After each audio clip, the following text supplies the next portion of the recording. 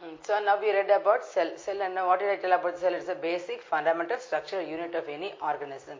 So who actually found basic fundamental structural unit of any organism?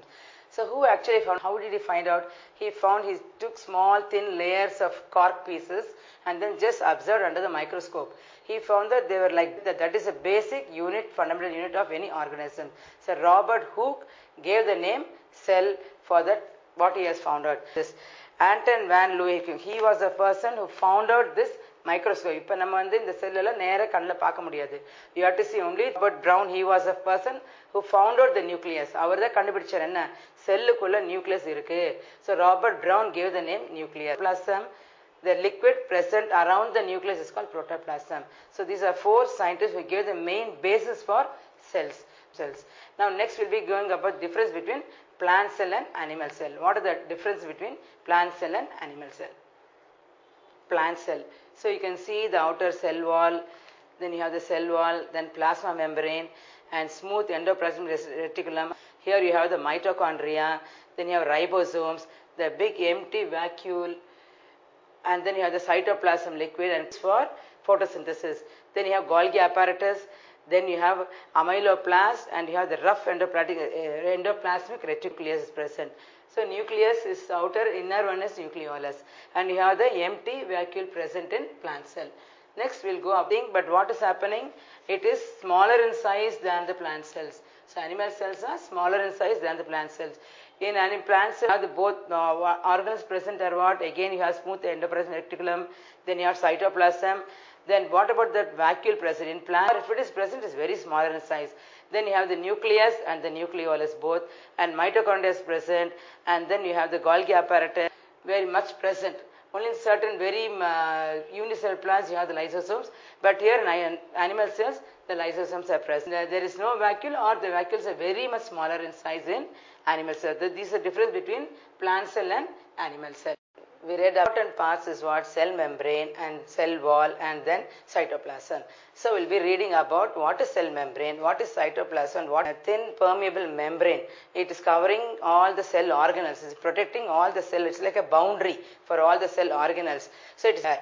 And it also protects the cell from all the injury. Now what is the function of this cell? It is called selectively permeable cell. That is, and it selects only certain substance, not all the substance. So it's called as semi-permeable membrane. Then it also what gives protection within the cell as well as up to the adjacent cells. Then it also gives organic connection between the other two cells. Membrane or plasma lamella. Cell membrane, other name is plasma membrane as well as plasma lamella. Next we'll go to the cell wall. You know, it contains three layers. One is middle lamella, primary cell and the secondary cell. The middle lamella is thin amorphous holes that is called thin amorphous layer. Then the primary cell is the first cell wall in the cell. Secondary cell, it is inner to the primary cell. Now what is the function of this cell wall? It is rigid, thick. So what my main function is what? It forms a protective layer. It protects the protoplasm from any injury. Then it allows the transmission of energy, all the information. So main cell wall gives a shape to the cell. And I already told that it is present only in plant cell, not in animal cell. It is made up of only nothing but jelly-like, homogeneous and translucent substance. It's nothing but jelly-like, homogeneous and translucent through it. You know what is transparent substance? It allows light fully to pass through it. Then what is opaque substance which will not allow light to pass through it? Like substance.